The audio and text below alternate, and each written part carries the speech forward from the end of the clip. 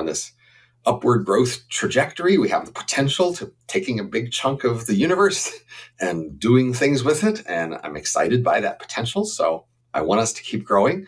And I see how much we've changed to get to where we are. My book, Age of M, is about brain emulations. So that's where you take a particular human brain and you scan it and find spatial chemical detail, where you fill in for each cell a computer model of that cell. And if you've got good enough models for cells and a good enough map of the brain, then basically the I/O of this model should be the same as the I/O of the original brain. If we can get full human level AI in the next 60 to 90 years with the progress, then this population decline won't matter so much, because we will basically have AIs take over most of the jobs, and then that can allow the world economy to keep growing. Hello, and welcome to The Cognitive Revolution, where we interview visionary researchers, entrepreneurs, and builders working on the frontier of artificial intelligence.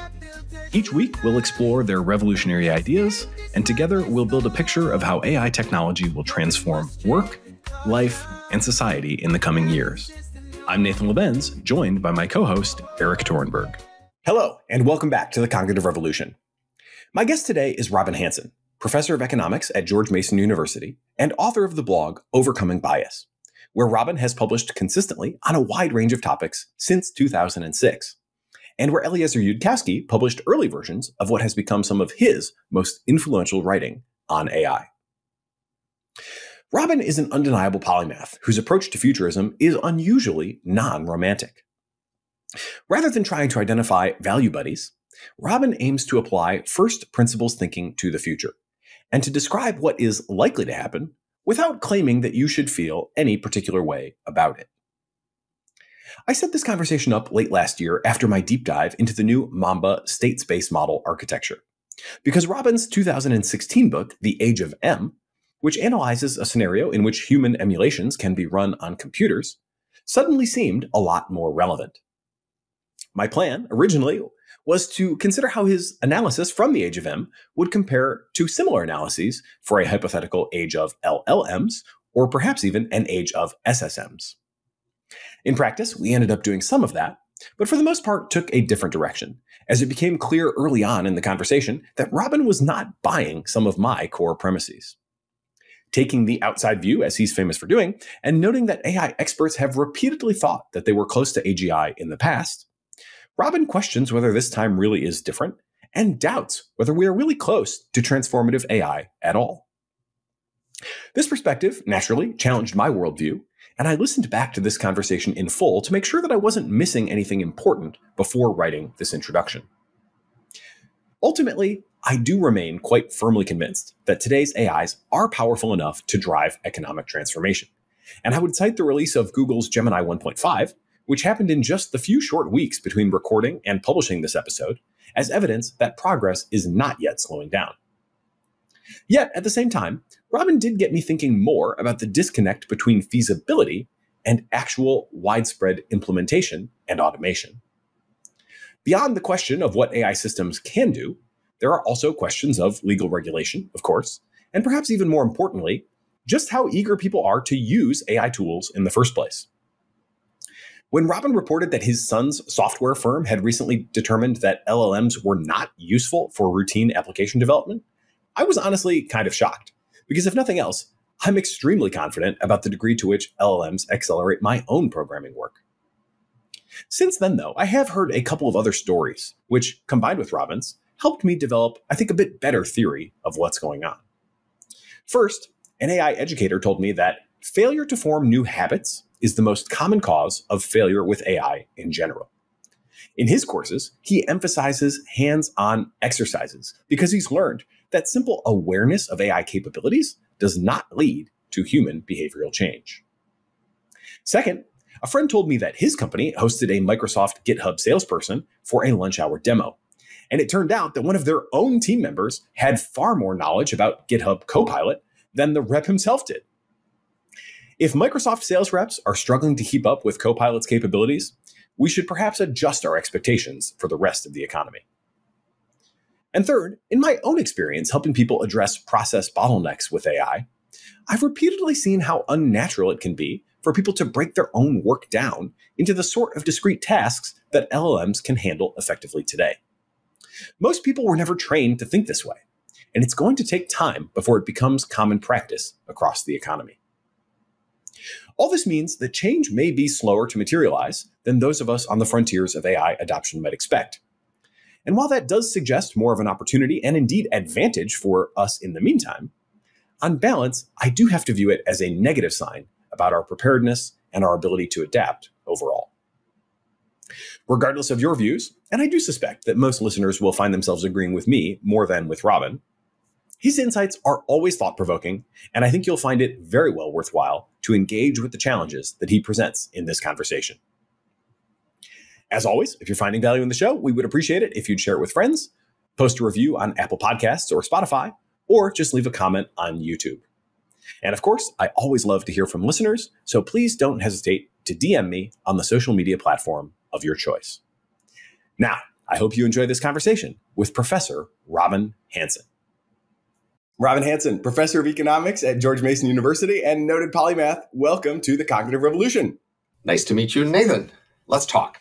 I'm excited about this. So I have followed your work for a long time. It's super wide-ranging and always very interesting.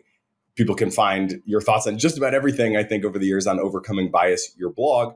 But today, I wanted to revisit what I think is destined to be perhaps one of your most influential works, which is the book, The Age of M, which came out in 2016 and envisions a future which basically amounts to putting humans on machines, and we can unpack that in more detail, and then explores that in a ton of different directions.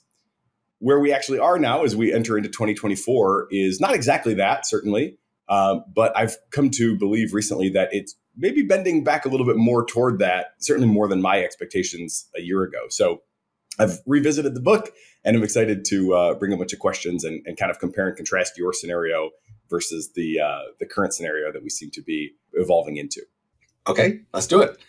One big theme of your work, always, I think, is that we live in this strange dream time and that our reality as modern humans is quite different than the reality of those that came before us and likely those that will come after us for some pretty fundamental reasons. Do you want to just sketch out your kind of big picture argument that our times are exceptional and not likely to go on like this forever? The first thing to notice is that we were in a period of very rapid growth, very rapid change, which just can't continue for very long on a cosmological timescale. 10,000 years would be way longer than it could manage. And therefore, we're going to have to go back to a period of slower change. And plausibly then a period of slower change will be a period where population can grow faster relative to the growth rate of the economy in the universe, and therefore we will move back more toward a Malthusian world if competition remains, such as almost all our ancestors were until a few hundred years ago. So we're in this unusual period of being rich per person and in very rapid change, and also sort of globally integrated. That is, our distant ancestors were fragmented culturally across the globe and each talked to a small group of people near them. And our distant descendants will be fragmented across the universe, and they won't be able to talk all across the universe, instantaneously. So future culture and past culture were both very fragmented, and we were in a period where our entire civilization can talk rapidly to each other. The time delay of communication is very small compared to the doubling time of our very rapid growth economy. So we are now an integrated civilization. We're rich, growing very fast, and there's a number of consequences of being rich, which is that we don't have to pay that much attention to functionality. That is, we're not pressured to do what it takes to survive in the way our ancestors and our descendants would be. So we can indulge our delusions or whatever other inclinations we have. They aren't disciplined very rapidly by survival and functionality. That makes us a dream team. That is, our dreams drive us. Our abstract thoughts, our vague impressions, our emotions, our visions. We do things that are dramatic and exciting and meaningful in our view, according to this dreamtime mind we have, which isn't again, that discipline by functionality. That is, the mind we inherited from our distant ancestors, it was functional there, it was disciplined there. We're in a very different world, but our mind hasn't changed to be functional in this world. And so we are, expressing this momentum of what we used to be in this strange new world. That's the dream time. So let me just try to rephrase that or frame it slightly differently and tell me if you agree with this framing. I would maybe interpret it as we're maybe in a punctuated equilibrium sort of situation where we're in the transition from one equilibrium to another. There have probably been however many of these through history, not like a huge number, but a decent number. I think of, such phrases as the Cambrian explosion, perhaps as another dream time. These moments happen when some external shock happens to the system, whether that's like an asteroid that takes out a lot of life or human brains, come on the scene. And there's a period in which the normal constraints are temporarily relaxed, but then in the long term, there's just like no escaping the logic of natural selection. Is that basically the framework? So your analogy of the Cambrian explosion could be, we discovered multicellularity. We discovered being able to make large animals. And that happened at a moment. There was the moment of multicellularity. And then evolution took time to adapt to that new opportunity. And the Cambrian explosion is the period of adaptation. Then after the Cambrian explosion, we've adapted to that new opportunity. And then we're more in a stasis. And then you're imagining this period of adaptation to a sudden change. But for humans today, we keep having sudden changes and they keep coming fast. And so there wasn't this one thing that happened 300 years ago or 10,000 years ago that we're slowly adapting to. We keep having more big changes that keep changing the landscape of what it is to adapt to. So we won't see this slow adaptation to the new thing until we get a stable new thing, which we haven't gotten yet. Things keep changing. I want to maybe circle back in a minute to what would be the conditions under which things would restabilize. I guess the M scenario is one of them, but there may be others that might even be more imminent at this point. Before doing that, I just wanted to touch on another big theme of your work, which is, and I really appreciate how you introduced the book this way, with the idea that I'm just trying to figure out what is likely to happen in this scenario.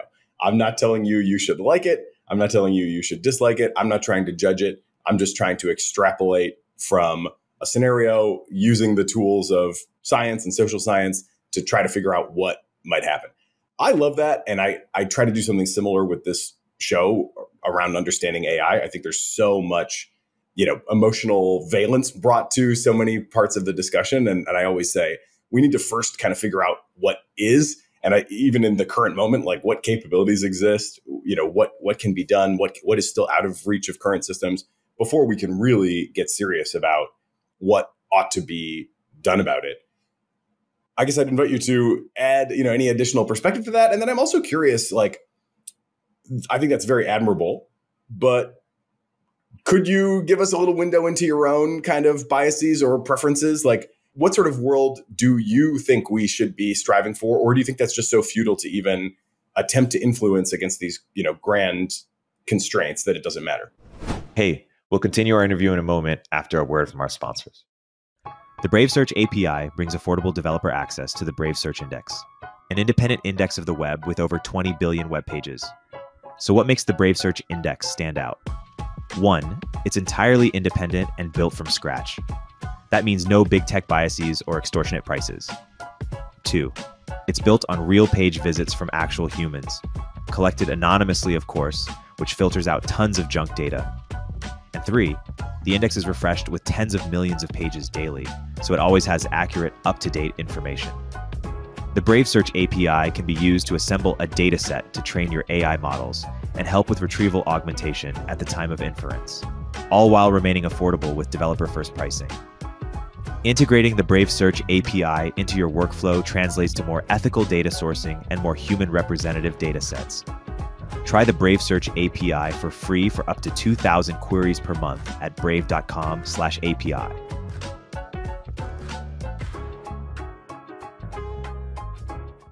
Pretty much all big, grand talk is mostly oriented around people sharing values. That's what people want to do when they talk big politics, when they talk world politics or world events, when they talk the future. People want to jump quickly to, do I share your values? Here's my values. What are your values? Do we agree on values? Are we value buddies?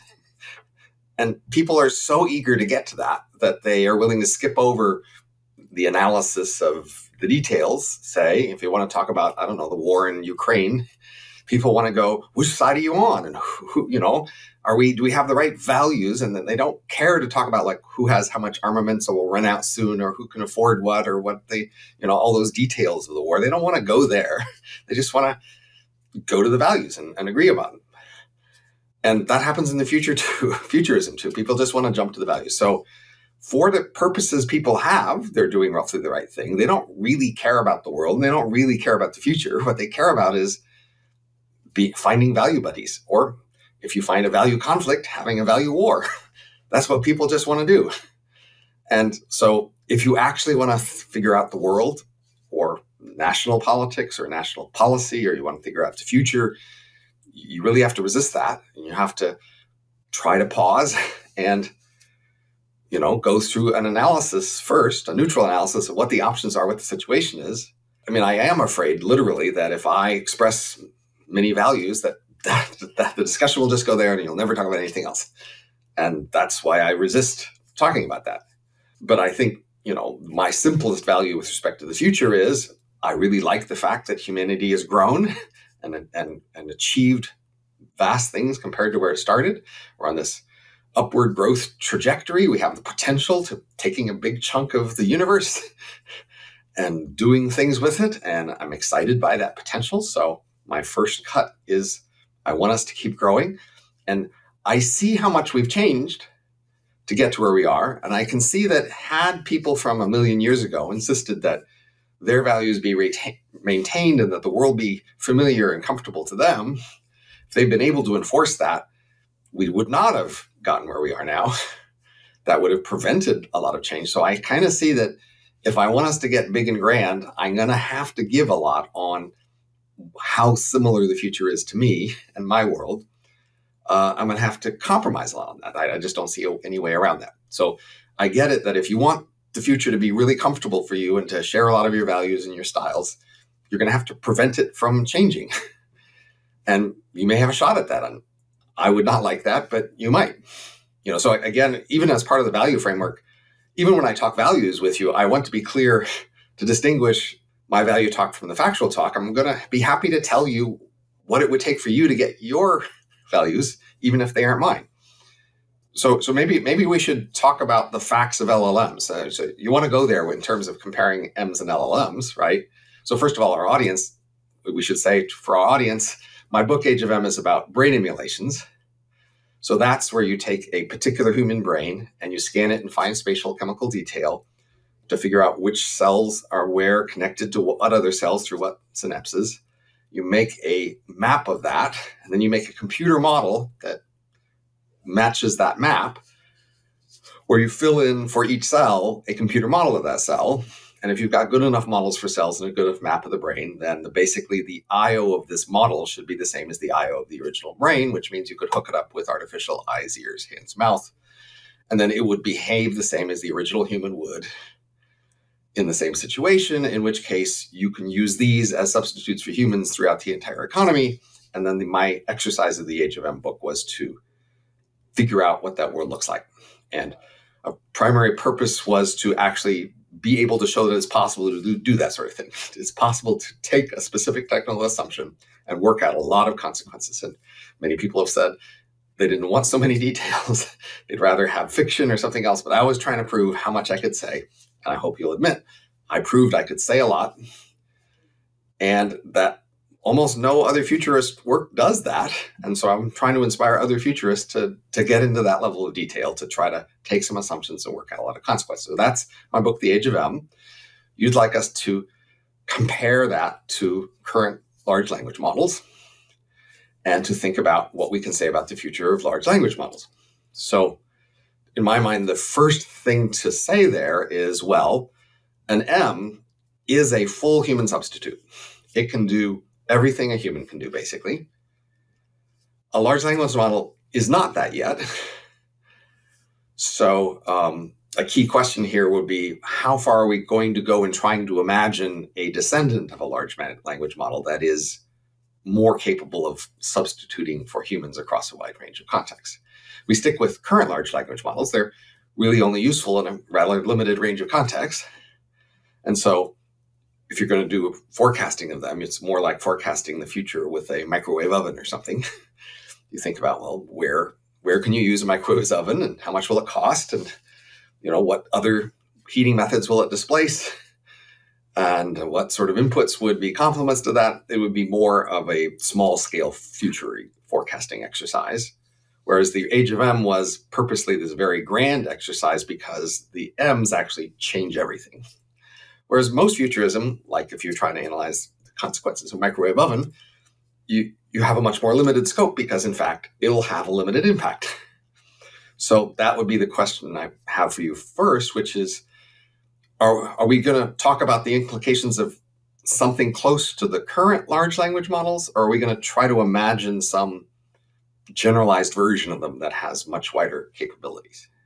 Yeah, very good question. I think maybe two different levels of this would be instructive. One of the key things that jumps out, and I think a lot of stuff flows from, is the assumption that M's can be copied cheaply, paused and stored indefinitely cheaply, but not understood very well in terms of their internal mechanism, right? Very much like this, a similar understanding to what we have of the brain, where we can kind of poke and prod at it a little bit, but we really don't have a deep understanding of how it works. We can't do like very localized optimizations, but we do have this like radical departure from the status quo, which is you can infinitely clone them, you can infinitely, freeze and store them. And so this creates like all sorts of elasticities that just don't exist in the current environment. So a number of those features are going to be general to anything that can be represented as computer files and run on a computer. So any form of artificial intelligence will be of the sort in general that you could have a digital representation of, archive it, make a copy of it, pause it, run it faster or slower. That's going to be just generically true of any kind of AI, including M's. The ability to sort of modify it usefully, yes, with human brains, initially, they're just a big mess. You don't understand them. But honestly, most legacy software systems are pretty similar. So today, large legacy software systems, you mostly have to take them as they are. You can only make modest modifications to them. That's close to what I'm assuming for M's. So I'm actually not assuming that they are that different from large legacy software systems. They're just a big mess that, even though you could go look at any one piece and maybe understand it, that doesn't really help you usefully in modifying the entire thing. You basically have to take the whole thing as a unit and can only make some minor changes.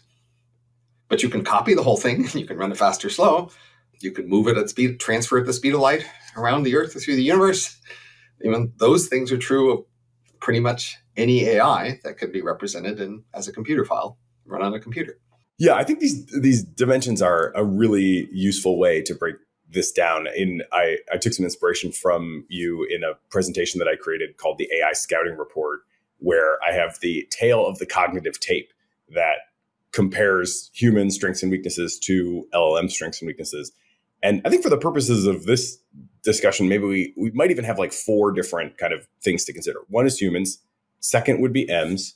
Third is, let's say, transformer language models of the general class that we have today. Although I think we can predictably expect at a minimum that they will continue to have longer context windows and have, generally more pre-training and generally more capability, at least, within a certain range. And then the fourth one that I'm really interested in and has been kind of an obsession for me recently is the new state space model paradigm, which actually has some things now in common again with the humans and the M's that the transformer models lack. The state space models, this has been, of course, a line of research that's been going on for a couple of years, kind of in parallel with transformers. Transformers have taken up, the vast majority of the energy in the public, focus because they have been the highest performing over the last couple of years. But that has maybe just changed with a couple of recent papers, most notably one called Mamba, that basically shows parity, rough parity with the transformer on kind of your standard language modeling tasks, but does have like a totally different architecture that I think opens up like some notably different strengths and weaknesses, whereas the transformer really just has the weights and then the sort of next token prediction. The state space model has this additional concept of the state, which is, and I recall from the book, you sort of say, taking an information processing lens to the human, or, where you spend more of your focus is on the M, you have the current state plus some new input information, sensory or whatever. And then that propagates into some action, some output, and a new internal state. And that, I think, is really the heart of what the new state space models do, is that they add that additional component where they have not only the weights, like a transformer has static weights, but they also have this state, which is of a fixed size, evolves through time, and is something that gets output, at each kind of inference step, so that there is this internal state that, propagates through time and can kind of change and, have long history. I think it is likely to bring about a much more integrated medium and long-term memory than the transformers have, and create more sort of long episode conditioning, where these models, I think, will be more amenable to like employee onboarding style training, which is something also that the M's have in your scenario, right? You can kind of train a base M to be an employee for you. You can even put it in that, get it to that mental state where it's like really excited and ready to work. And then you can freeze it, store it, boot it up when necessary, boot it up n times as necessary. The transformers don't really have that same feature right now. They're just kind of their, monolithic base form at all times. But the state space models start to add some of that back. Obviously, it's not going to be one-to-one with the humans or the M's. Here's going to be my problem with that number 4. If I look at sort of the history of AI over, the history of computers and even the history of automation before that, we see this history where a really wide range of approaches have been tried, a really wide range of paradigms and concepts and structures have been introduced. And over time, we've found ways in some sense to subsume prior structures within new ones. But we've just gone through a lot of them. And there's been this tendency, unfortunately, that when people reach the next new paradigm, the next new structure, they get really excited by it. And they consistently say, are we almost done? They said that centuries ago. They said that half a century ago. Every new decade, every new kind of approach that comes along, people go, there's typically some demo, some new capability that this new system can do that none of the prior systems have been able to do. And it's exciting and it's shocking even and exciting. But people consistently say, so we must be almost done, right? Like, surely this is enough to do everything. And pretty soon humans will be displaced by automation based on this new approach. And that just happens over and over again. And so we've had enough of those that I got to say the chance that the next exciting new paradigm is the last one we'll need is a priori pretty low. We've had this long road to go, and we still have a long way to go ahead of us. And therefore, it's unlikely that the next new thing is the last thing. So that's my stance. I've been thinking, okay, I can talk to you about LLMs because they're the latest thing. We can talk about what new things they can do and what exciting options that generates in the near future. And then we could ask, well, what's the chance it's the last thing we'll need? Or that the next one is the last thing we'll need? And so one way to cash that out is to ask, what do we think the chances are that within a decade or even 2, basically all human jobs will be replaced by machines based on this new approach. And most of the forecasting that's done out there is excited about near-term progress in a lot of ways. But when you ask the question, when will most jobs be replaced? They give you forecasts that are way out there because they think, no, we're not close to that. And I don't think we're close to that.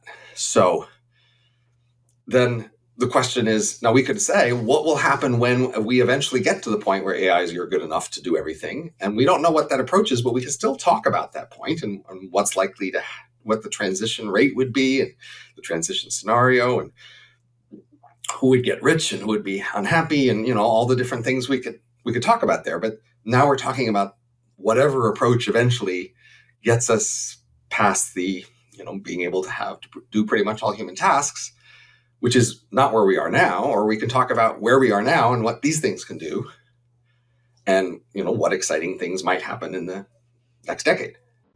Hey, we'll continue our interview in a moment after a word from our sponsors. If you're a startup founder or executive running a growing business, you know that as you scale, your systems break down and the cracks start to show. If this resonates with you, there are 3 numbers you need to know: 36,000, 25, and 1. 36,000. That's the number of businesses which have upgraded to NetSuite by Oracle. NetSuite is the #1 cloud financial system, streamline accounting, financial management, inventory, HR, and more. 25. NetSuite turns 25 this year. That's 25 years of helping businesses do more with less, close their books in days, not weeks, and drive down costs. 1, because your business is one of a kind, so you get a customized solution for all your KPIs in one efficient system with one source of truth. Manage risk, get reliable forecasts, and improve margins. Everything you need all in one place. Right now, download NetSuite's popular KPI checklist, designed to give you consistently excellent performance, absolutely free, at netsuite.com/cognitive. That's netsuite.com/cognitive to get your own KPI checklist. netsuite.com/cognitive. OmniKey uses generative AI to enable you to launch hundreds of thousands of ad iterations that actually work, customized across all platforms with a click of a button. I believe in OmniKey so much that I invested in it, and I recommend you use it too. Use CogRev to get a 10% discount. Well, I'm tempted by all of those options. So maybe for starters, I would be interested to hear how you would develop a sort of cognitive tail of the tape between, humans and M's by presumption have kind of the same cognitive abilities, but these kind of different, sort of external properties of copyability and so on. The large language model today, transformer, remarkably simple architecture. When you really just look at like the wiring diagram, it's way simpler than the human brain is. And not shockingly, it can only do certain things. There's like really important traits that the human brain has that the language models don't have. I identified one of those as kind of integrated, ever evolving medium and long-term memory. I wonder what else you would kind of flag there. I don't know if you have a taxonomy of what are the kind of core competencies of humans that you could then say, oh, and here's the things that language models currently lack. I'm trying to develop something like this in general because it does seem to me that the large language models have hit not genius human level, but like closing in on expert human level at some very important, dare I say, even like core aspect of information processing, right? Like they can do things that I would say are qualitatively different than any earlier AI system could do. It certainly seems like we're getting close, whatever the last step is, like we're definitely closer to it than we used to be. But just notice that phrase you just gave was true, or most of all the previous ones as well. They could also do a thing that the previous ones before it couldn't do. It's always been exciting. We've found a new fundamental capability that each new paradigm, structure approach has been of this sort, that it was allowed the system to do fundamental things you couldn't do before that seemed to be near the core of what it was to think. So there's apparently a lot of things near the core of what it is to think. That's the key thing to realize. What it is to think is a big thing. There's a lot of things in there.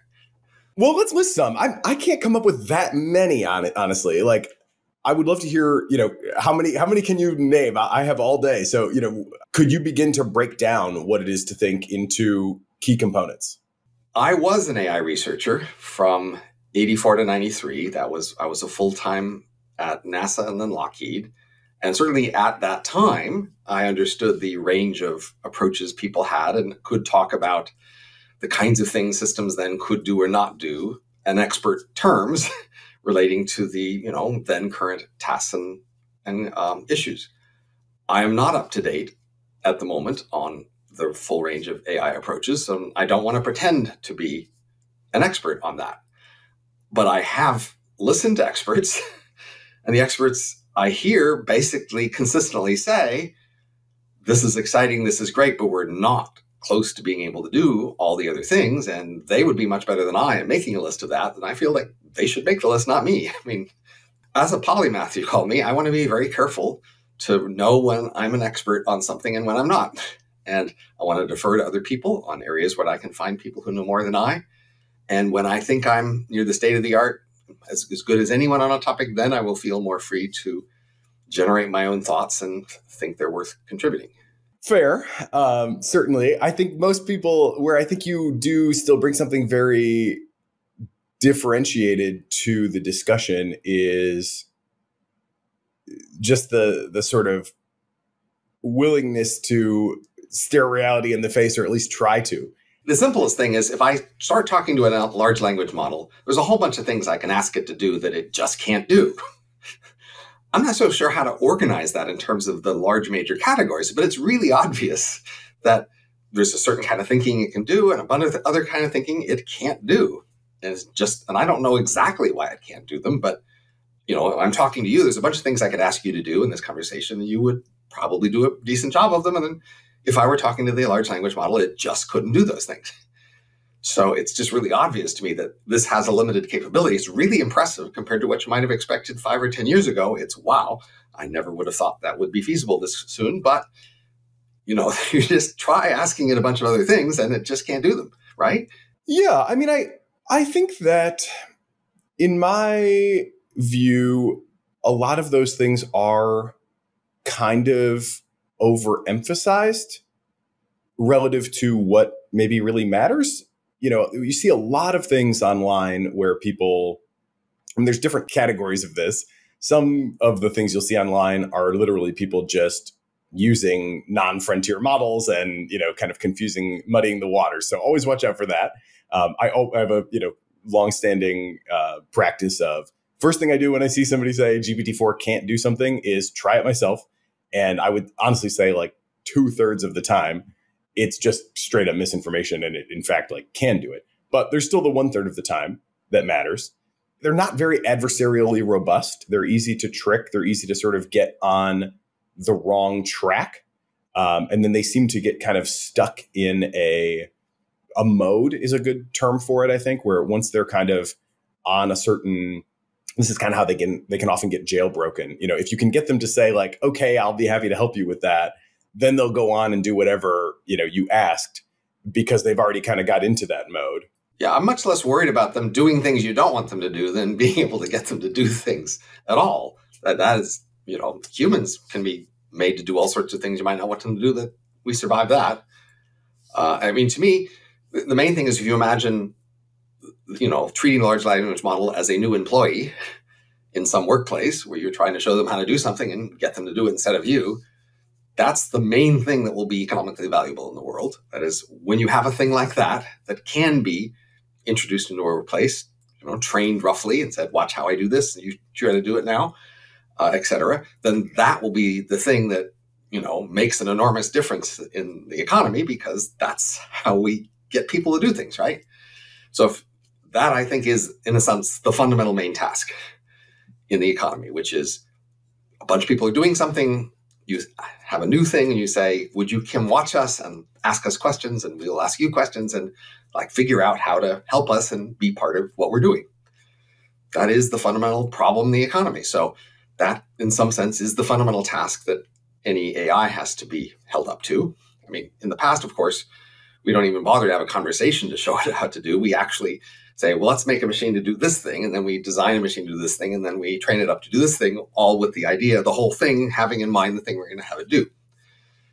That's how AI has been usually in the economy so far. But now if you're imagining a thing that could just be trained to do a new job, well, that would be great. Sure, then we won't have to design the AI ahead of time for the particular task, but you'll have to have a thing that's up to that. And large language models today are just clearly not up to that. You can't say, I'm about to train you how to do the following thing. Pay attention. I just did this. Now, would you do it? Well, you can do that quite a bit, right? I mean, that was the main kind of finding in GPT-3 was, and I'm not sure if I have this verbatim, but the title of that paper was Large Language Models Are Few-Shot Learners.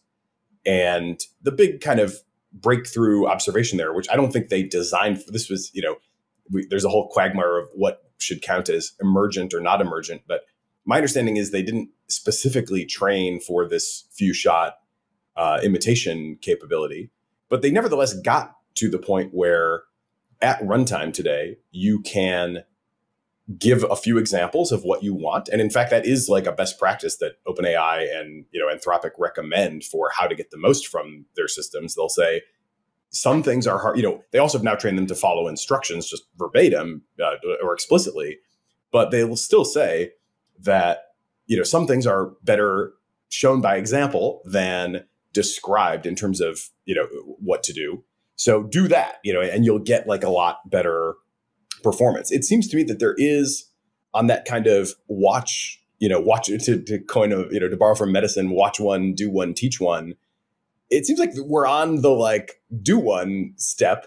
And that does seem to be a pretty qualitative like threshold that has been passed. Now, they obviously can continue to get better at that. Right. But it's the range of things they can do that's the question. Yes, it's great that you can say, here's some examples, give me another one, but the range of things you can do that for is limited. Most people in most jobs, they couldn't have large language model swap in for, many of their main tasks that way. But there are some, and that's exciting. And I hope to see people develop that and improve it. But again, the key question is, how close are we to the end of this long path we've been on for a while? Yeah, I guess I think about it a little bit differently in terms of, rather than thinking about the end of the path, I think of how close are we to key thresholds that will bring in qualitatively different dynamics relative to the current situation. So one threshold that I think has recently been passed, and in a pretty striking way, that should get more discussion than it does in my view, is Google DeepMind just put out a paper not long ago where they showed basically a 2-to-1 advantage for a large language model in medical diagnosis versus human doctors. And then, of course, they also compared to human plus AI, and that was in the middle. So on these cases that they lined up, and the scenario is like you're chatting with your doctor, 60% accuracy from the language model, 30% accuracy from the human. I was an AI from 83 to 94. And at the beginning, one of the reasons I came into AI was there were these big journal articles and national media coverage about studies where they showed that the best AI of the time, which they called expert systems, were able to do human-level medical diagnosis. This was in the early 1980s, right? We're talking 40 years ago. And obviously, the computer capacity is vastly larger than that. So either they were lying back then and, messing with the data, or they did have human-level diagnosis back then, but they weren't allowed to apply it because of medical licensing. So, and we're still not allowed to apply it because of medical licensing. So, this is exactly the sort of ability that won't give substantial economic impact because we had it 40 years ago and it didn't have an impact then. Yeah, I don't know. So I think one qualitative difference between that earlier system and this system, which, I won't claim to be an expert in the earlier expert systems, but I would guess that a huge difference is that you can take today a totally uninitiated person who has a medical concern and say, sit in front of this computer, talk to this doctor. They don't even need to know it's an AI doctor. They can just talk to it. That wasn't the problem back then. They could have made these expert systems usable by ordinary people with modest effort. That wasn't the problem in using them. The problem was just you're not legally allowed to use them. Only doctors are allowed to give medical diagnoses. And so only doctors are allowed to use these systems to talk to people. That was the main obstacle. And it still is today, the obstacle. You could make such a system today that ordinary people could talk to, but they're not allowed to talk to it, and they won't be allowed to talk to it for a long time.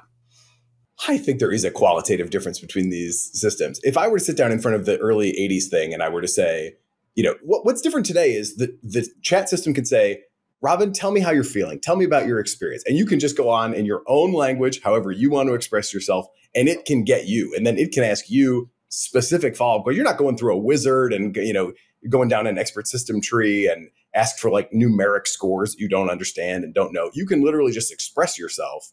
That was not there then, right? I mean, nothing. But that's not the limiting factor, right? I mean, you couldn't have a, fancy graphics interface back then either. This was early 1980s, right?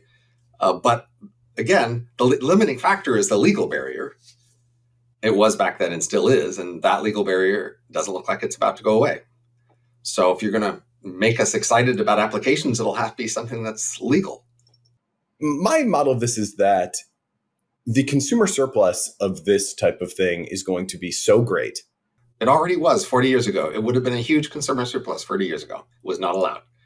But there was never a groundswell of, I don't know. I'm just not buying this. I'm not buying that there was an experience that is qualitatively like the one that we have today, such that I think today, if you show people what Google has, they will say, it is not acceptable to me that you keep this locked up behind some paywall. I don't think that was the general consumer reaction to early 80s expert systems. And it seems like that political economy pressure could change things. Consider the analogy of nuclear power. The world has definitely been convinced for a long time that nuclear power is powerful. It is full of potential and power.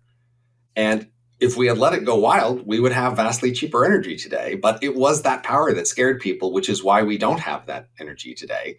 The very vision of nuclear energy being powerful is what caused us not to have it. We overregulated it to death, and we made sure that the power of nuclear power was not released. We believed the power was there. It was not at all an issue of not believing that nuclear power was powerful. It was believing it was too powerful. Scary, dangerous, powerful. And there's a risk that we'll do that with AI today. We will make people believe it's powerful, so powerful that they should be scared of it, and it should be locked down and not released into the wild where it might do us terrible danger. Yeah, well, that's certainly a tragic outcome in the case of the nuclear power. And I think it would also be a tragic outcome if people are denied their AI doctors of the future on that basis. And it could happen. I certainly wouldn't rule out the possibility that, just AI research broadly gets made illegal. This time we do have, I do think we're in a different regime now where enough has been discovered, enough has been put into the hands of millions. There is sort of the open source kind of hacker level. Not medical diagnosis is not. We have not put medical diagnosis AI in the hands of ordinary people. And if you tried it, you would find out just how quickly you'd get slapped down. Yeah, I think I know someone who actually may be about to try this, and it'll be very interesting to see how quickly and how hard they get slapped down and how they may respond from it. I've actually been very encouraged by the response from the medical community. I would say, obviously it's not a monolithic thing, but I did an earlier episode with Zach Kahani, who is a professor at Harvard Medical School and who had early access to GPT-4. He came out with a book basically to coincide with the launch of GPT-4 called GPT-4 and the Revolution in Medicine. And broadly, I have been encouraged by how much the medical establishment has seemingly been inclined to embrace this sort of stuff. I don't know if it's just that they're also overworked these days or... Well, they'll embrace the internal use of it. Again, it's always been doctors allowed to use these things. And the main reason they didn't get more popular is doctors couldn't be bothered to type in and input all the information because they want to have short meetings with patients. Even today, of course, if you've gone to a modern doctor, most of your meeting with the doctor is them typing in information to their computer as they talk to you. And they don't want to spend much more time, typing in more. And so they don't want to use computer aids in their diagnosis. And that's been true for a long time. Computer diagnosis aids have been available for a long time that would give them better diagnoses at the cost of them having to spend more time with them, and they've chosen not to spend more time. That's been true for many decades now. Have you personally used GPT-4 for any advanced things like this, medical or legal advice or whatever? No, I'm a economics professor, so I've used it to check to see what my students might try to use it to answer my exam questions or essay questions or things like that. I've asked it things that I wanted to know and try to check on them. I haven't used it for legal or medical questions. Those are areas which are heavily regulated. It's always been possible for other people to offer substitutes. So for example, many decades ago, there were experiments where basically for the purpose of general practitioner doctors, we compare doctors to nurse practitioners or paramedics. And we found that those other groups did just as well and much cheaper at doing the first level of general practice, but they haven't been allowed. So that right there is enormous value that could have been released. We could have all this time been having nurse practitioners and doctors and paramedics do our first level of general practice medicine. And they would save at least a factor of 2 or 3 in cost. And that's been true for decades. We've had randomized experiments showing that for decades. So going back to the age of M then for a second, are you just assuming that scenario doesn't happen in M land for some reason? Or why wouldn't it be the first objection to the age of M seems like it maybe should be M's will be made illegal. Nobody will be allowed to do it. Absolutely. And basically you're just kind of in the analysis saying, well, let's just assume that doesn't happen because it'll be, it's a short book if they just get made illegal too early. Is that the idea? Well, so first of all, I say transitions are harder to analyze than equilibria of new worlds. So I try to avoid analyzing the transition, although I do try to discuss it some toward the end of the book. But I admit I can just say less about a transition.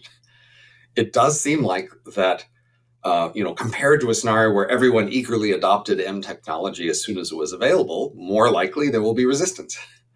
There will be ways in which there are obstacles to M technology early on.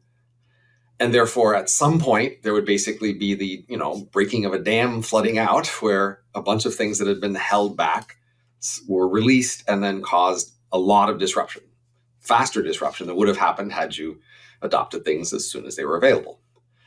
And that can be a very disturbing transition then. If all of a sudden large numbers of people are disrupted in ways they weren't expecting in a very rapid way because of, a dam suddenly broke open, then I think there will be a lot of unhappy people in that sort of a transition and maybe a lot of dead people. So imagine the M technology slowly just gets cheaper over time, but it's not very widely adopted. Then there'll be a point at which it eventually gets so cheap that if some, say, ambitious nation like, say, North Korea said, gee, if we went whole hog in adopting this thing, we could get this big, economic and military advantage over our competitors, then eventually somebody would do that. Now, it might take a long time. That is, the world could coordinate to resist this technology for a long time, but I don't think they could hold it back for 1,000 years. So then I feel somewhat confident eventually the age of M happens. And then eventually there's a thing to think about. And then I'm analyzing that world. So I don't want to presume in the age of M that this transition happens smoothly or soon or as fast as it could. But I want to say eventually there'll be this new world and here's how it would play out. So I don't know if you know that in the last few months, I've dramatically changed my vision of the future to say that there's probably going to be a several century innovation pause, probably before the age of M happens. And then the world that would eventually produce AI and M's would be a very different world from ours and somewhat hard to think about. That is, rising population will stop rising and will fall due to falling fertility. That will basically make innovation grind to a halt. Then the world population will continue to fall until insular fertile subcultures like the Amish grow from their very small current levels to become the dominant population of the world. And then when that becomes large enough compared to our current economy, then innovation would turn on again. And then we would restart the AI and M path. And then eventually the age of M would happen. Trying to anticipate how transitions would happen in a world we can just hardly even imagine seems tough, right? That is, okay, imagine the descendants of the Amish become a large, powerful civilization. They've always been somewhat resistant to technology and, very picky about which technologies they're allowed. But eventually, I would predict there would be competition within them, and that would push them to adopt technologies like AI and Ms. But we're looking a long way down the line. And this isn't what I wish would happen, to go back to your initial thing. I would rather we continued growing at the past rate of the past century and continue that for a few more centuries, by which time I'm pretty sure we'll eventually get Ms and human level AI, although question of what order. But I got to say, at the moment, that's not looking so good. So basically, I'm estimated that if we were to continue on a steady growth path, we would eventually reach a point where we had the same amount of innovation as we will get over the entire integral of this several centuries pause. And I've estimated that to be roughly 60 to 90 years worth of progress. So if we can get full human level AI in the next 60 to 90 years worth of progress, then this population decline won't matter so much, because we will basically have AIs take over most of the jobs, and then that can allow the world economy to keep growing. I think that's iffy whether we can do that. Whether we can achieve full human level AI in 60 to 90 years. And I know many people think it's going to happen in the next 10 years, they're sure. So sure, of course it'll happen in 60 to 90 years. But I look at the history and I go, look, I've seen over and over again, people get really excited by the next new kind of AI. And they're typically pretty sure, a lot of them are pretty sure that we must be near the end, and pretty soon we'll have it all. And it just keeps not happening. The main change I want to suggest to that paradigm is replacing the end with meaningful thresholds along the way. I think there are probably several that we will hit on some time scale. And it feels to me like at least a couple of the big ones are pretty close. And then, like at the end is very, my crystal ball gets very foggy beyond like a pretty short time scale. But I'm struggling with the early 80s expert systems. But it really does seem like in my lifetime, I have not seen anything that remotely resembles the experience of going to a doctor. I've seen WebMD. I've seen, I'm familiar with like expert systems to a degree. But I've never seen anything that, I think Ilya Sutskever from OpenAI puts this really well. He's like, the most shocking thing about the current AIs is that I can speak to them and I feel that I am understood.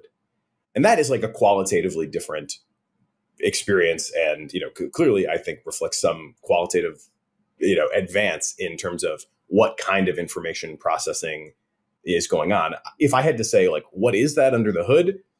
I would say it's like a high dimensional representation of concepts that are like really relevant to us that, have previously been kind of limited to like language level compressed encoding.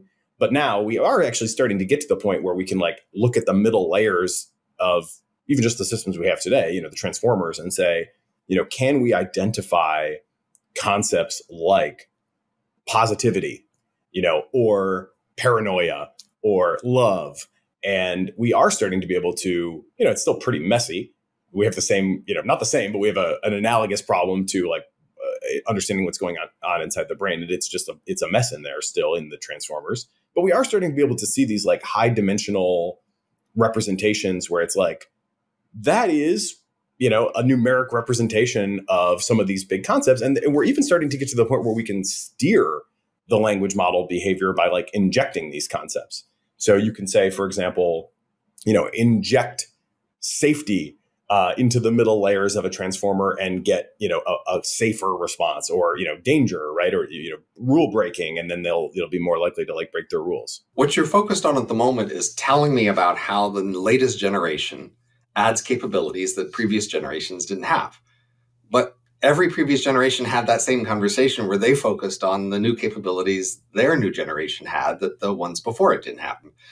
What the conversation you're participating in is continuing the past trend.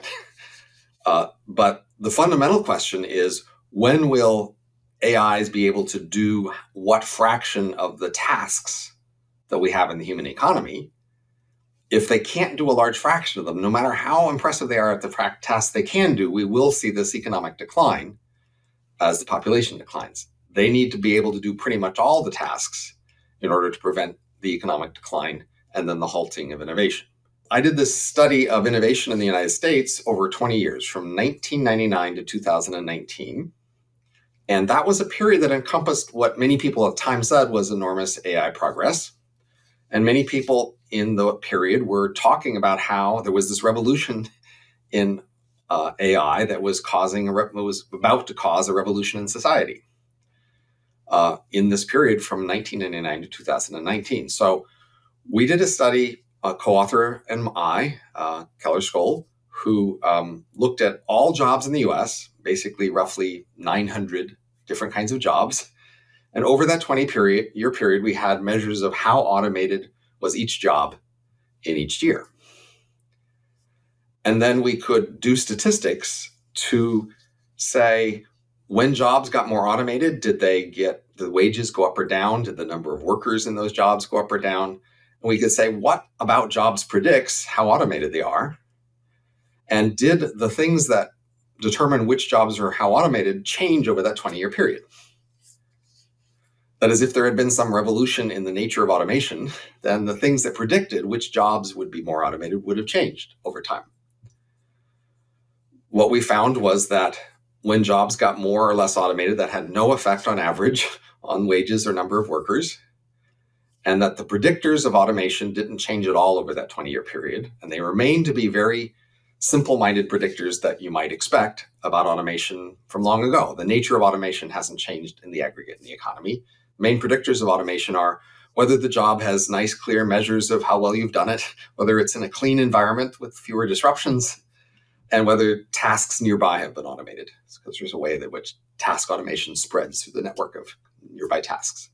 So that study suggested, at least up until 2019, there had been no change in the nature of automation. And basically, there's a Gaussian distribution of how automated jobs are, and the median automation had moved roughly a third of a standard deviation through that distribution. So jobs had gotten more automated substantially in that 20-year period, but still, most jobs aren't that automated. And that would be my rough prediction for the next 20 years, is to say the pattern of the last 20 years will continue. That is, we'll slowly get more jobs more automated, but most automation will be very, basic stuff. So far, we just haven't seen much at all of advanced AI kinds of automation making a dent in the larger economy. So what do you make of things? I'm sure you're familiar with like the MMLU benchmark or the big bench. Maybe not. If not, I can characterize them for you. But is this machine learning set of tests in order to benchmark performance? Yes, I believe it's massive multitask language understanding. The great Dan Hendricks team. So basically a bunch of language understanding benchmarks. Yeah, they basically went and took final exams from like university and early grad school courses from every domain and compiled them into this massive benchmark. There have been a couple different efforts like this, but this is basically the gold standard on which all the language models are measured. And we now have a like high 80s to 90% accuracy rate across all fields from like a single model, namely GPT-4. And now Google claims that its Gemini is hitting that level as well. I would agree that these have not been broadly customized to the last mile specifications that they need to like work in the context of different firms and, cultural contexts and all that sort of thing. But it does seem like the way I typically describe it is that AIs are now better at routine tasks than the average person, and that they are closing in on expert performance on routine tasks.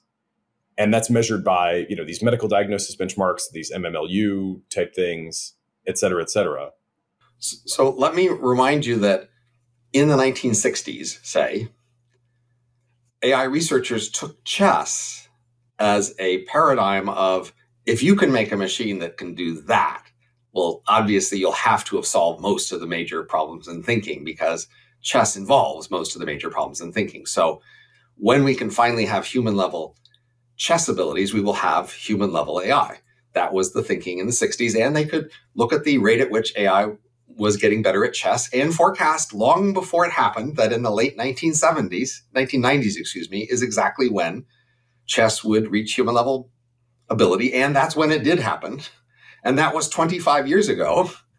And clearly they were just wrong about the idea that you couldn't do chess without solving all the major thinking problems. And we repeatedly have this sort of phenomena where people look at something and they go, if you can do that, surely you can do most everything. And then we can do that and we can't do near, and we aren't near to doing most everything. So I just got to say this benchmark is just wrong. It's not true that if you can do these language benchmark, you are near to doing most everything. You are not near. Yeah, I would refine my position to say I think you're near to being able to do all the routine things that are well documented in the training data. Well, yes, but the question is, in the economy, all the things we need doing, how close are you to that? I'd say you're not close. I mean, we're seeing just the very beginning of sort of, I mean, again, I don't know. Like, I mean, what do you think was going on in their head in the 1960s when they looked at chess, right? They looked at chess and they said, it takes really smart people to do chess. Look at all these complicated things people are doing when they do chess in order to achieve in chess. They said to themselves, that's the sort of thing we should work on, because if we can get a machine to do that, surely we must be close to general artificial intelligence. If you could have something that could do chess. And there is a sense that when you have general intelligence, you can use all of that to do clever things about chess, but it's not true that you need to have all those general things in order to be good at chess. It turns out there's a way to be good at chess without doing all those other things. And that's repeatedly been the problem. And that could be the problem today. Turns out there's a way to do these exam answering things that doesn't require the full range of artificial general intelligence in order to achieve that task. It's hard to pick a good range of tasks that encompasses the full range of intelligence because, again, you teach through the test and you end up finding a way to solve that problem without achieving general intelligence.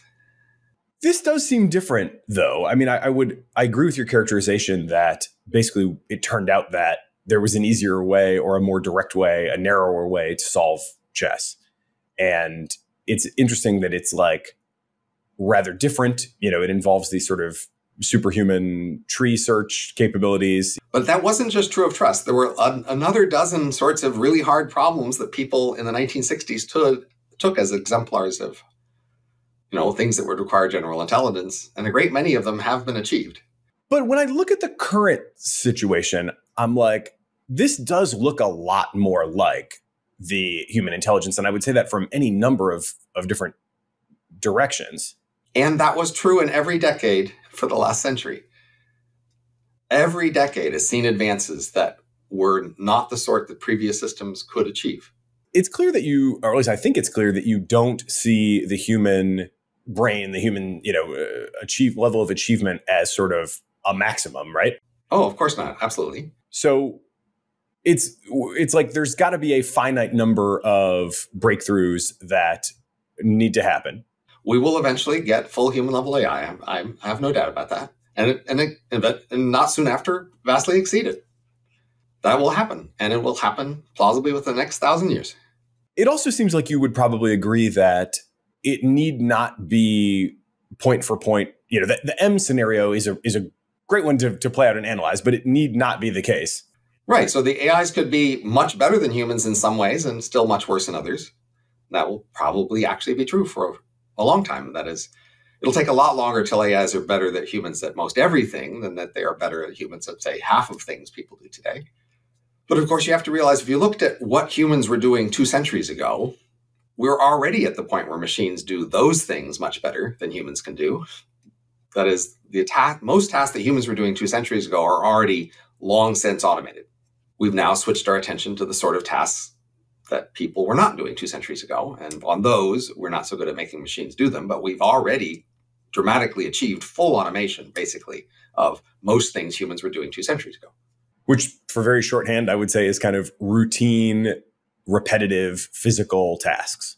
Right. I mean, we managed to change the environment to make them more routine and repetitive. So, a subsistence farmer on a subsistence farm 2 centuries ago, our automation could not do that job that they were doing then. We managed to make the farms different, the factories different, et cetera, so that our machines could do them. And now they are producing much more than those people produce. But if you had to try to produce the way they were doing 2 centuries ago, our machines today could not do that. Yeah, a big theory I have also, I actually don't think this is going to be a huge, well, everything's going to be huge, but I don't think it's going to be like the dominant change that leads to qualitatively different future. But I do think we will start to see and are beginning to see that same process happening with language models where, I consult with a few different businesses and we have kind of processes that, we would like to automate. A classic one would be like initial resume screening, right? We're not going to have the language model at this point make the hiring decisions, but if we get a lot of garbage resumes, we can definitely get language models to kind of band the resumes into a 1 to 5 and like spend our time on the 5s. It does seem to me that there's a lot of kind of process and environment adaptation that is not that hard to do. Like I personally have done it successfully across a handful of different things. Why? It seems like your analysis though sort of doesn't assumes that that's not going to happen at scale this time around with the technology we currently have. I said, in 20 years from 1999 to 2019, we moved roughly a third of the standard deviation in the distribution of automation. Okay, so what if we, in the next 60 years, move a third of a standard deviation in each of the 20-year periods? Then over 60 years, we would basically move an entire standard deviation. That could represent a large increase in automation over the next 60 years. And that would mean a lot of things we're doing by hand today will be done by machines then. It would mean our economy is more productive, but it still would mean humans have a huge place in the world. They get paid, and most income probably still goes to pay humans to do work, even though they have much better automation at the time. If that's the situation in 60 years, then unfortunately, that level of increase in automation is just not sufficient to prevent the economy from declining as population declines. And so we won't get much more automation than that. The well of automation will dry up because innovation will stop, and we would then have a several centuries long period where our technology does not improve. And in fact, we lose a lot of technologies tied to scale economies. As the world economy shrinks, we'll manage to have less variety, less large scale production and distribution, and we would then struggle to maintain previous technologies. And AI is at risk of the sort of technology would be hard to maintain, because at the moment, AI is a really large scale concentrated sort of technology. It's not being done by mom and pops. It's being done by very large enterprises on very large scales. I would agree that the supply chain is definitely prone to disruption in AI, no doubt about that. Can you describe in more detail what is the standard deviation in automation, and like how should I conceptualize that? I guess what you want to do is see a list of tasks and how automated each task was, and then see sort of how much on that score it moved up. So basically, if you look on this list at the most and least automated tasks, you'll agree which are which. Like the nearly most automated task is airline pilots. Nearly the least automated task is carpet installers. Carpet installers use pretty much no automation to staple in carpets. And airline pilots are pretty much always having automation help what they're doing. And then, you can see the scores in the middle and see that we've, moved up a modest degree over those 20 years. That would be the way to get an intuition for it, is just to see a list of particular jobs and their automation scores, and then compare that to the amount by which we've moved up. How do you reconcile, or how should I understand the idea that whatever doubling time of the economy today, I think you said it was like 15 years in the book, which seemed a little fast to me, just based on like rule of 70. Right. I think it's more like, 20 or something now. But still, like, it seems like there's a little bit of a disconnect between a notion of, over these next 60 years, we would be double, essentially 10xing the economy, but we'd only move at sort of a linear rate in automation. Like we would only move a third of a standard deviation in each period. Let me help you understand that then. People have often said, look, computer technology is increasing exponentially. Therefore, we should expect an exponential impact on the economy, i.e., early on, hardly any impact, and then suddenly an accelerating boom such that we get this big explosion and then everything happens. But that's not what we've seen. So what we've seen over time is relatively steady effects on the economy of automation, even though the economy is growing exponentially. The way I'd help you understand that is to imagine the distribution of all tasks that you might want automated, and that the degree of computing power, both in hardware and software, required to automate that task for each task is distributed in a log normal way with a very large variance. That is, there's this very large range of how much computing power it takes to automate a task. As computing power increases exponentially, you're basically moving through that log normal distribution in a linear manner. And in the middle of the distribution, it's pretty steady effect. You slowly chop away at tasks as you are able to automate them because you're slowly acquiring sufficient hardware to do that task. That gives you a simple model in which computing power grows exponentially, and yet you see a relatively steady erosion of tasks through automation. It's a low-hanging fruit argument. Yeah. The low-hanging fruits are hanging really low.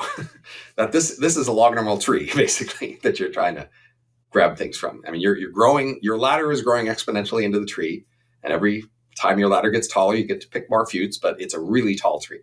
That means that you have a long, long way to go. How do you think about things like the progress in AI art generation or like deepfakes over the last couple of years? This is an area where I feel like if we rewound to 2 years ago, just 2 years ago, really, when I was first starting to see AI art popping up on Twitter, and it was like not very good for the most part. You'd see the occasional thing where you're like, oh, that's really compelling. And then you'd see a lot of stuff that was like, yeah, it's whatever. It's remarkable that you can do that.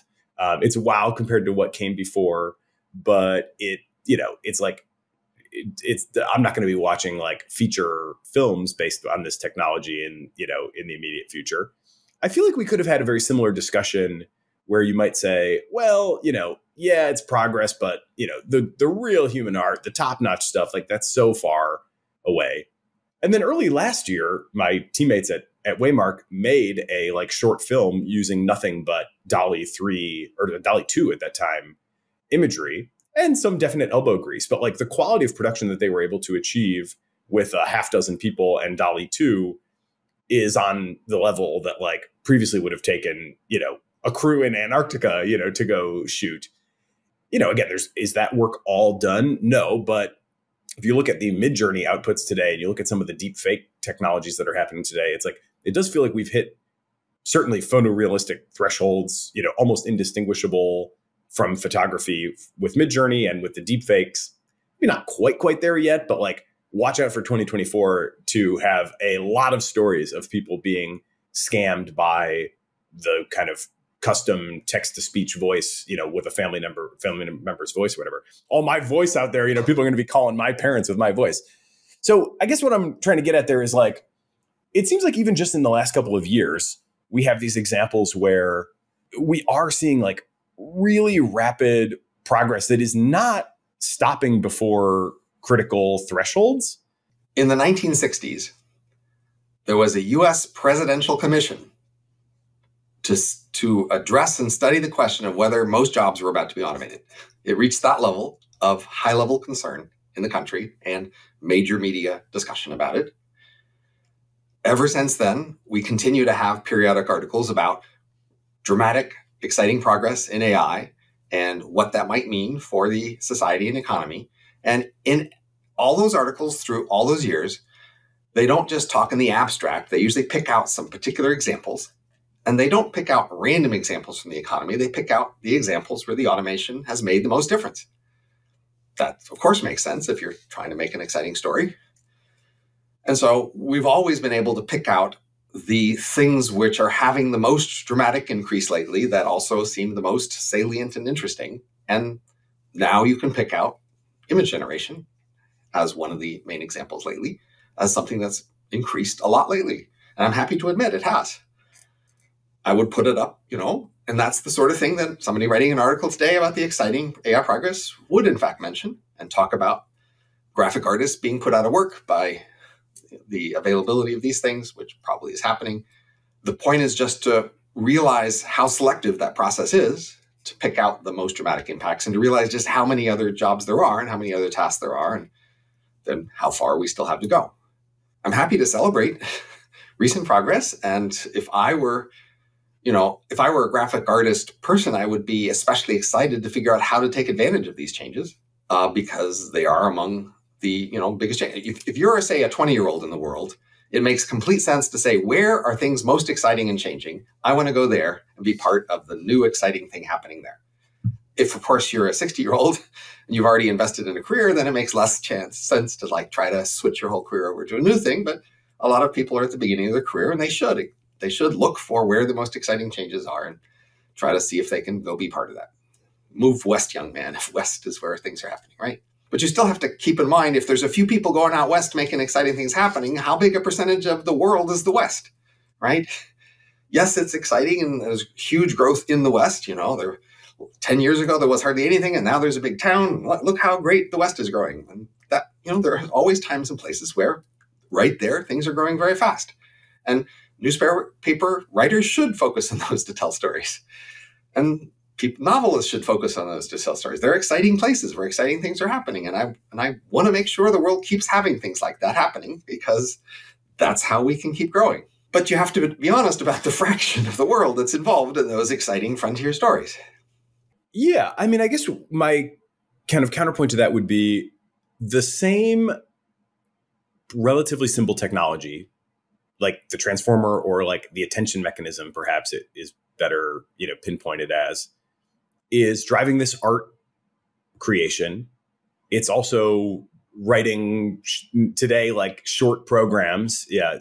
I would personally say my productivity as a programmer has been increased like several fold, not like incrementally, but like multiple with GPT-4 assistance. It's the wide range, right? You could go on, but like it's also happening in medical diagnosis. It's also happening in like protein, novel protein structure generation. And certainly from an economic point of view, the biggest category you've mentioned is programming. That's a much larger industry, less larger profession than the other ones you mentioned. Well, but watch out for biotech also, I would say, for sure. But biotech's has been shrinking for a while, so that's not an thing you should point to as a growing thing. I will predict growth for biotech, definitely. I mean, it's reading brain states. Have you seen these recent things where people can read the brain state? Among the things you're talking about at the moment, the biggest profession being affected is programming, clearly. I have a younger son, 2 sons. My younger one is a professional programmer. So, I've had him look at, and his workplaces looked into what they can do with large language models to help them write programs. And their evaluation so far is, they don't even, they'll wait in 6 months to look again. It's not useful now. Can I short that stock? Well, I could tell you after we finish what that is, but basically, I think this is true. Most actual professional programmers are not using large language models that much in doing their job. Now, I got to say that if some people are getting factors of 2 productivity increase, that eventually we should see some effect of that on their wages. That is, of course, now if lots of programmers go out and use productivity spaces, in some sense, we're going to increase the supply of programming. And so supply and demand would mean that maybe increasing the supply lowers the price, even if it dramatically increases the quantity. But, there's such a large elastic demand for programming in the world that I actually think that effect would be relatively weak. And so you should be expecting large increases in the wages going to programmers if you are expecting large overall increases in the productivity of programmers. Because again, it's a large elastic demand for programming in the world. For a long time, a lot of change in the world has been driven by programming and limited by the fact there's only so many decent programmers out there. Only so many people you can get to do programming. So clearly, if we can dramatically expand the supply of programmers, we can do a lot more programming in a lot more areas. And there's a lot of money that's willing to go to that, to do that. There's a lot of people who would be hiring more programmers if only they were cheaper. And they're about to get cheaper, in effect. And so you should be predicting large increases in basically the wages and number of programmers in the world. We haven't seen that yet. I do predict large increases in number. I'm not so sure about wages. It feels like... Why not? Well, I've done a couple episodes with folks at a company called Replit, which is a very interesting end-to-end at this point software development platform. Their mission is to onboard the next 1 billion developers. And they have like a great mobile app. They have kids in India that are 14 years old that are doing it all on their mobile app. And I'd say it's much harder, and maybe this reflects the kind of programming that your son is doing, but I'd say it's much harder to take the most elite frontier work and accelerate that in a meaningful way versus like commoditizing the routine application development that like the sort of long tail of programmers mostly do. My son is definitely doing routine application development. He's not at the frontier of programming at all. But again, I'm saying I don't expect this sudden large increase in programmer wages and quantity, especially wages. I mean, the less the quantity increases, the more wages would have to be increasing to compensate. And I think it'll be hard to get that many more people willing to be programmers, but you could pay them more. And I don't predict this. So this is a concrete thing we could, even bet on over the next 5 or 10 years. Will there be a big boost in programmer wages? That would be the consequence. It's a very simple supply and demand analysis here. This isn't some subtle, rocket science version of economics. Well, typically when supply increases, price drops, right? I'm expecting lots more programmers and them to be broadly cheap. Depends on the elasticity of demand. So, if you think about something that there's just a very limited demand for in the world, if piano tuning got a lot cheaper, you wouldn't have a lot more pianos because piano tuning is not one of the major costs of having a piano. It's the cost of the piano itself plus the space for it in your living room, right? And the time it takes to play on the piano. So piano tuning is a really small cost of pianing. So that means the elasticity of demand for piano tuners by itself is pretty low.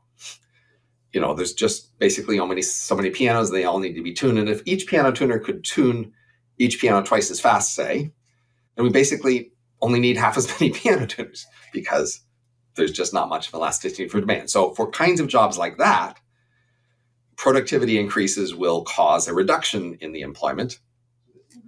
But even in that case, you might get a doubling of the wages and half the number of piano tuners because they can each be twice as productive. But for programming, it's clear to me that programming has an enormous elastic demand. The world out there has far fewer programmers than they want. They would love all over the place to hire more programmers to do more things. There's a big demand in the world for software to do stuff. And there's a huge potential range of things the software could be doing and it's not doing now. So that means there's a pretty elastic demand for programming. That means as we increase the quantity of programming, the price doesn't come down that much. There's still people willing to buy this stuff.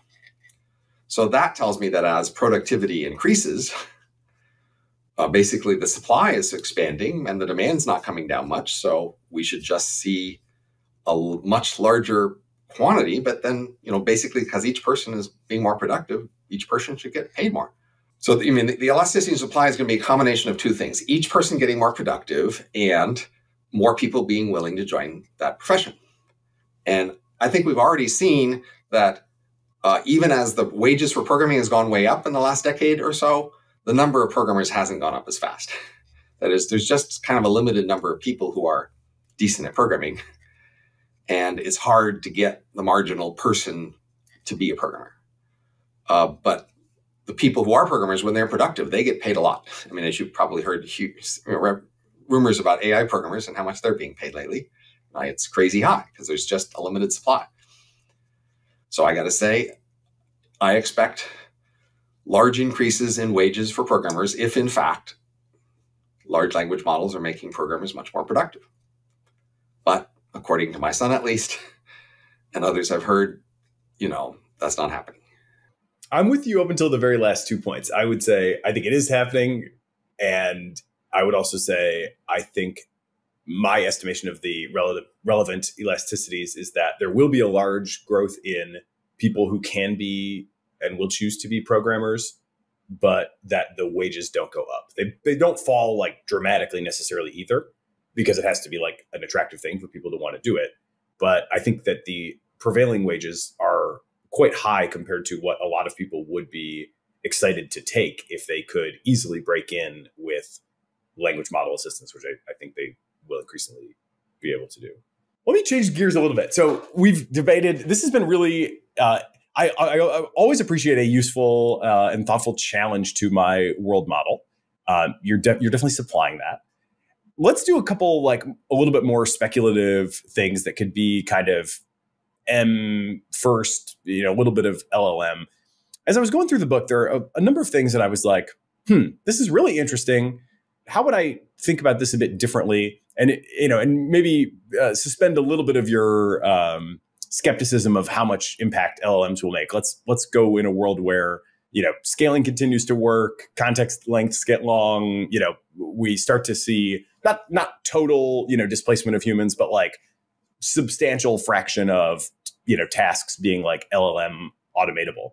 One interesting inference that you make is that there won't be that many different base M's, that essentially there will be super selective emifying of really elite, really capable people, that those will become the bases, that they'll be sort of essentially turn into kind of clans where they'll highly identify with each other, and they'll have like, marginally different specialization, but that there will be these sort of recognizable, almost canonical personalities that are, not that many of them, that kind of come to dominate the economy.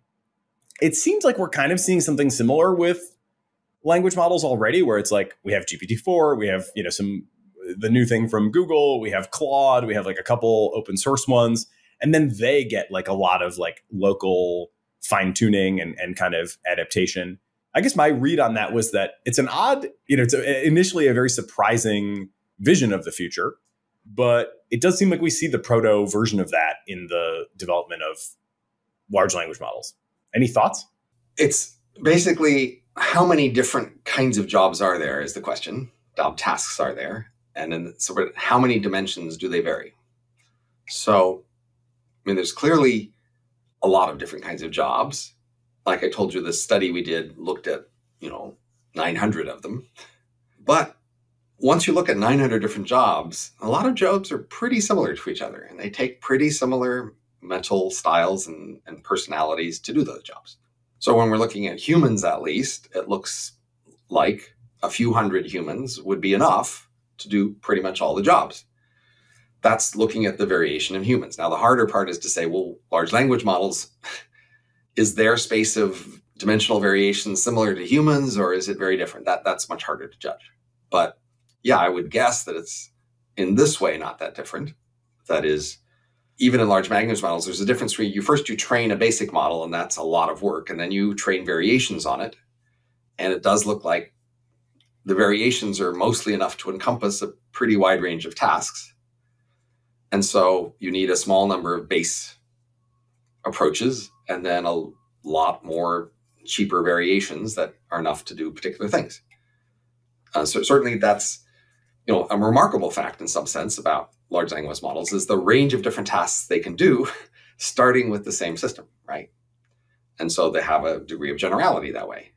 And, humans in some sense have a degree of generality that way, where we are able to learn to do a pretty wide range of things. So yeah, and I don't know if it's going to be just 4 as opposed to 40 or 400. That's harder to say, but in some sense it could be 1 or 2. Even in the age of M, I was giving the few hundred as an upper limit. It could turn out to be much lower. It really depends on how much sort of, quick, fast, last minute variation can actually encompass the range of differences. If differences are somewhat shallow and surface, which not really fundamental, then yeah, last minute variation might be enough.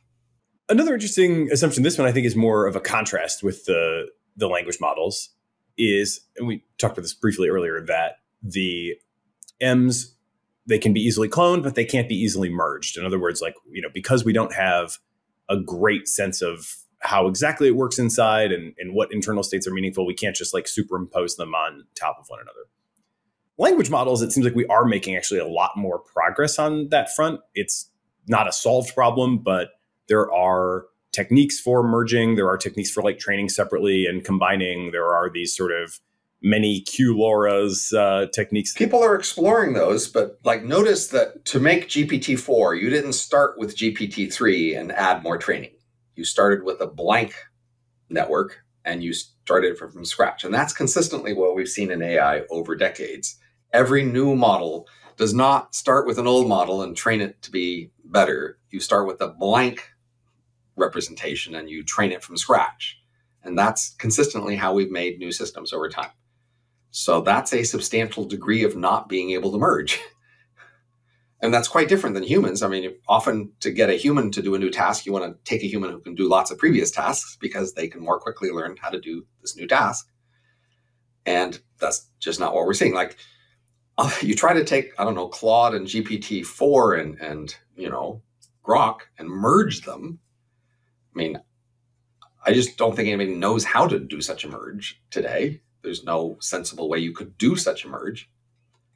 You could take Claude and then do all the training that you would have done on GPT-4, except do it starting from Claude. And I think people think that would be worse than starting with the blank representation as they usually do.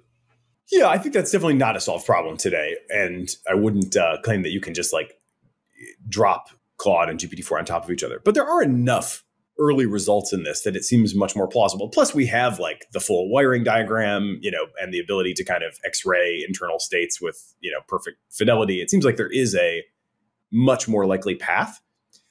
Forget about the plausibility for a second. What do you think it would mean if the AIs could be kind of divergent, but also re-mergeable? I think the fundamental issue here is rot. So we see rot in software, especially with large legacy systems. We see rot in the human brain. And I think we have to expect rot is happening in large language models too. Rot is the reason why you don't start with old things and modify them, and you start from scratch. So that is basically when you have a large old legacy piece of software, you could keep trying to modify it and improve it, but typically at some point you just throw it all away and start from scratch again. People get a lot of advantage about being able to start from scratch, and that's because old, large things rot. And my best guess is that that will continue to be true for large language models and all the kinds of AIs we develop. We will continue to struggle with rot as a general problem indefinitely. And this is actually a reason why you should doubt the image of the one super AI that lasts forever, because the one super AI that lasts forever will rot. And in some sense, to maintain functionality and flexibility, it would have to replace itself with new, fresh versions periodically, which then could be substantially different. And, that's in some sense how biologies work too. Biology could have somehow made organisms that lasted forever, but it didn't. It made organisms that rot over time and get replaced by babies that start out fresh and rot again. And that's just been the nature of how biology figures. And that's how our economy works. We could have had the same companies as we did a century ago running the economy, just changing and adapting to new circumstances, but we don't. Old companies rot and die away and get replaced by new companies.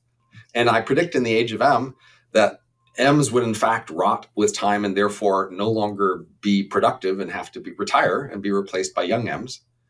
And that's a key part of the age of M scenario that I think would generalize to the AI world. I think, in fact, rot is such a severe and irredeemable problem that AIs will have to deal with rot in roughly the same way everybody else has, i.e. make systems, let them grow, become capable, slowly rot, and get replaced by new systems. And then the challenge will always be, how can the new systems learn from the old ones? How can the old ones teach the new ones what they've learned without passing on the rot? And that's a long time design problem that we're going to face in large language models even. I think, in a few years, a company will have had a large language model they've been building up for a while to train, to talk to customers or something, and then it'll be rotting. And they'll wonder, well, how can we make a new one that inherits all the things we've taught this old one? And they'll struggle with that. They can't just move the system over. They'll have to have maybe the same training sets or something. They have to collect training sets that are going to apply to the new system like the old one.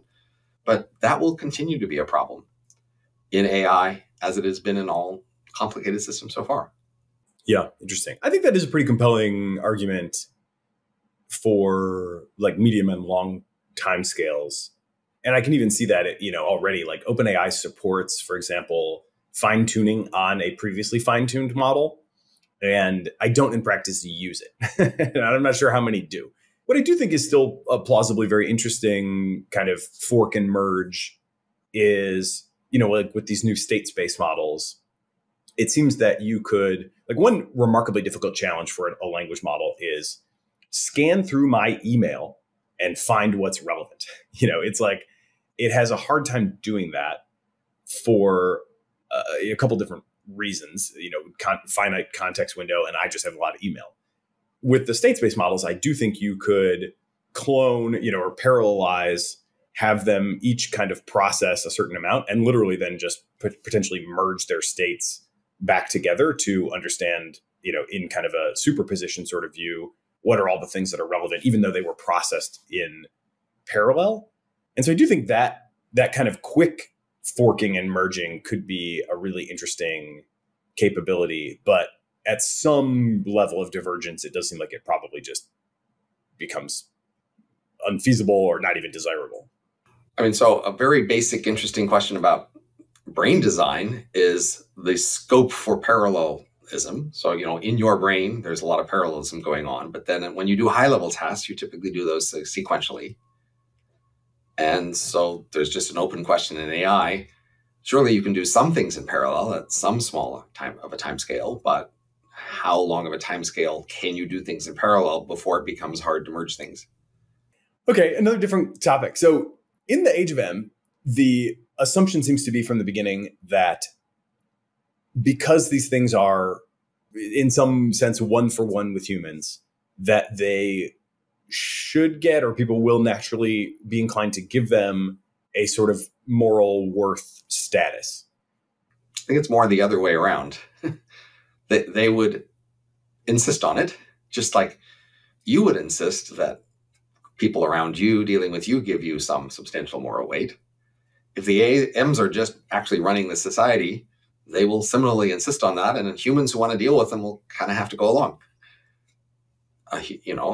Unless the M's are enslaved by humans, then if the M's are free to work with the humans or not, and it's just like, in general, having a modest degree of respect for your coworkers is kind of a minimum for being a coworker. If your coworkers perceive that you disrespect them enough, then they just won't want you around, and you'll have to go somewhere else. So if humans are going to interact and work with M's, they'll have to, on the surface at least, when they're not in private, treat them with modest respect. Well, for the record, I always treat my language models with respect as well. I'm very polite to them. I never engage in the emotional manipulation techniques that some have shown to perhaps be effective, but doesn't feel quite right to me. And not because I think they're moral patients, but it's more about just the habits I want to get into. But I'm still a little confused by this on a couple ways. One is, first of all, just by default, it seems like they will be enslaved to humans. Like the first M's that get created, they get loaded onto a machine. They're in some state. I can turn them on. I can turn them off. They can't decide when they get turned on and turned off, right? If I boot them up in a eager, ready to work sort of state, and they're like ready to do a task, they're probably not even going to, and they've got these like virtual inputs. They're probably not even going to be in the mindset, right, to think like, I demand respect. They're just going to be in that mindset that they were kind of stored in, of like ready to work. So why? I'm still a little confused as to where that comes from. And then the flip side of that question would be, under what circumstances, if any, do you think we would start to treat our language model or successor systems as, moral patients, even if they're not one-to-one with us, but like, are there things that they might start to do, or be, what ways they might start to behave where you think we would feel like that's the right thing to do? We have substantial understanding of slavery in human history and where it works and where it doesn't and why. First of all, we know that when land was plentiful and people were scarce, then people would have high wages, and then it might be worth owning somebody. But in the vice versa case, where people were plentiful and land was scarce, then there really wasn't much point in having slaves, because free workers would cost about the same. And why bother with enslaving? So the situations where slavery made some sense is where wages were high, but then depending on the kind of task, there's some kinds of tasks where slavery can help and others where it doesn't so much. So say in the US South, out in the field picking cotton or something, if you just need people to push through their pain, then slavery can force them to do that and make them be more productive. But if they need to do complicated things like being a house slave or a city sort of slave at a shop, those sorts of slaves tended to not be abused and to be treated like a worker would, because they just had so many ways to screw you if they were mad. Their jobs were complicated and you were trusting them to do a lot of things. And so as a practical matter, you had to treat those sorts of slaves well. Work has become far more complicated since then, and employers have become far more vulnerable to employee sabotage. There's not that much that a cotton picker can do to sabotage the cotton if they're mad at you.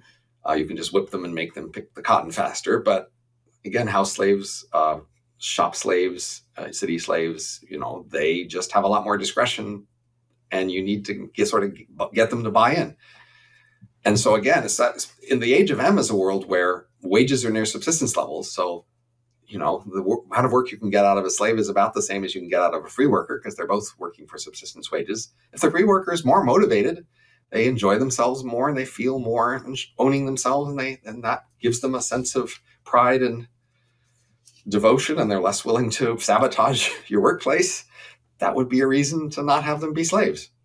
And I think large language models, certainly they have been trained on data about human behavior, wherein humans are resentful of being treated as slaves and want to be respected and need to feel motivated and need to feel respected to be motivated, and are less likely to sabotage if they feel like they have some freedom.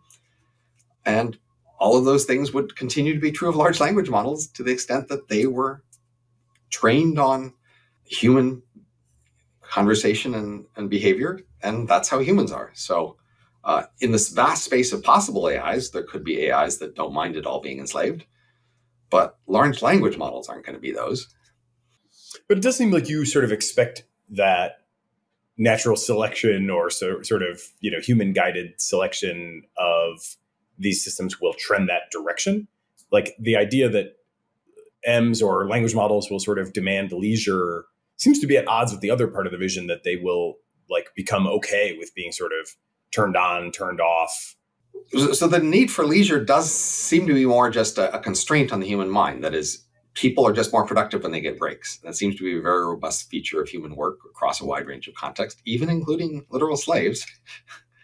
They need, a 5-minute break every hour. They need a lunch break. They need an evening break. They need a weekend. This is just what human minds are like. They are more productive when they get periodic breaks. So maybe the breaks aren't leisure exactly. Maybe they don't write a novel in their spare time, but they do need what they see as a break. Well, I know we're just about out of time. Maybe my last question is, are there things that you are looking for, or are there things that you could imagine happening in the not too distant future where you would change your expectations for the future again and begin to feel like maybe we are entering into a transition period that will lead to a qualitatively different future, like going a different direction from this sort of technology stagnation? The trends that I would be tracking are which jobs, tasks actually get automated. How much is paid for those? So if I saw, big chunks of the economy where all of a sudden workers are doing, a lot more automation is doing tasks instead of workers, and that changing the number of workers and the wages they get and the number of firms supplying that go up, then that I start to see a lot of things happening. That's the thing I'm looking for. And that's the thing that people haven't seen so much in the past. They tend to focus on demos, or maybe the high tech companies that get a lot of reputation out of doing AI, and not so much the rest of the economy and who's actually getting paid to do stuff. If you think about, say, the farming revolution, where tractors went out and replaced farmers, that was really large and really visible and really clear. If you look at, say, trucks replacing horses, you saw a very large, very substantial replacement with enormous differences in who supplied them and who got paid. We have seen large changes in automation in the past. We don't have to scrape to sort of see subtleties and such things. They're often just quite out in the open and visible and very obvious. So that's what I'm waiting for. Those big, obvious sorts of displacements. And even having, trucks replace horses and tractors replacing farmers didn't make AI take over everything. Even if I saw big changes, I wouldn't necessarily predict we're about to see AI take over everything, but I would at least know what I'm looking at. And that's the sort of thing to try to project forward and try to think about where that's going to go.